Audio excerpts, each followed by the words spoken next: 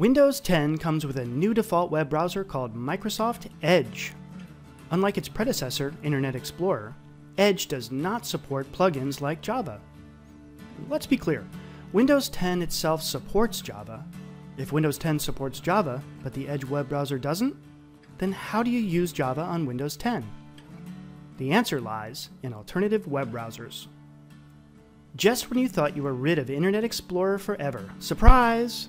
Windows 10 not only includes the new Edge web browser, but includes the old Internet Explorer too. For this example, we'll use the java.com verification applet. Although java.com detects Edge and has a special note for Edge users, other sites will simply display an unhelpful blank area.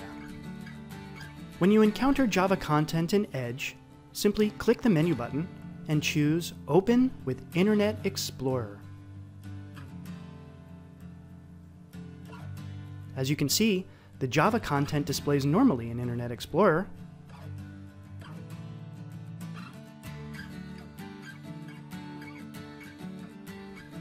Another option is to install and use an alternate web browser that supports the Java plugin, like Firefox or Opera. With Firefox, the Java content also displays normally.